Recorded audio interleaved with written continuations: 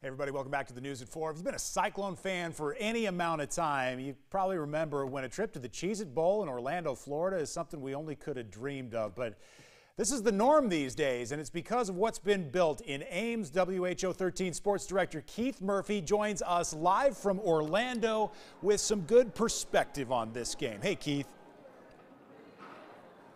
Hey, Dan, the pep rally just finished up here a while ago, and there, as there always are, were hundreds, if not thousands, of Cyclone fans having a great time.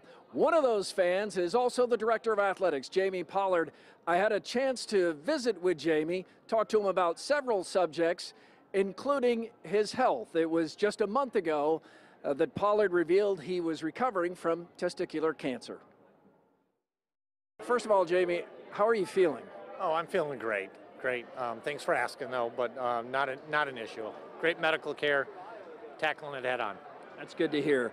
Looking back to last year in the Fiesta Bowl and not being able to have the fans there, what's it like to have this perspective now to have the fans back? Well, it makes you appreciate what maybe you take for granted.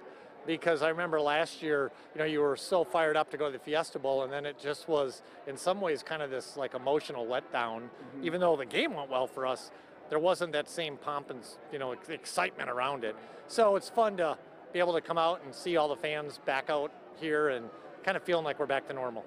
Coach Campbell told us that there are no COVID concerns with the Cyclone football team. Given some of the cancellations around the country, how relieved are you to know it's going well, and how have you been able to navigate all this? Well, I felt pretty confident we'd be okay because we've been pretty consistent through the entire process going back, a year and a half. Mm-hmm. But, you do hold your breath a little when you start looking at all the cancellations. But we're good. Our guys have been really good about it. Mark Coberly does an incredible job as our director of sports medicine. And so we'll be ready to go, and my understanding is Clemson is too. I can't help but notice Matt Campbell is still the head coach at Iowa State.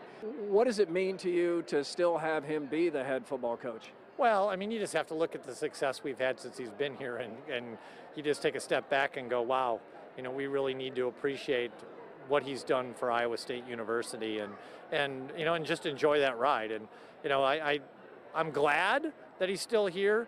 Would I prefer that there not be all that speculation? Yes, just being honest.